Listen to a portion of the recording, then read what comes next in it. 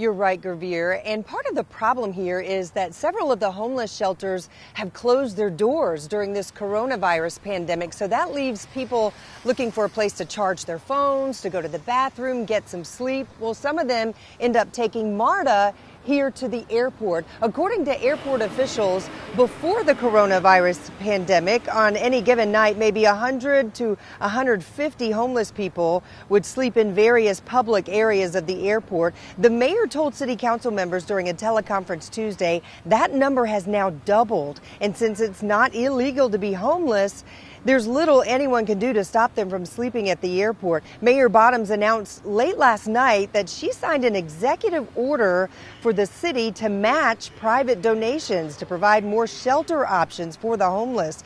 The city is also trying to procure masks that workers can hand out to homeless people. As for homeless people who are showing symptoms, the Georgia Department of Health is now leasing a hotel as a place where the homeless will be able to isolate and quarantine if need be. They have not disclosed where that hotel is or when it will open. So yeah, a delicate situation as local and state leaders try their best to stop the spread of this virus. We're live at Hartsville-Jackson. Rebecca Schramm, CBS 46 News.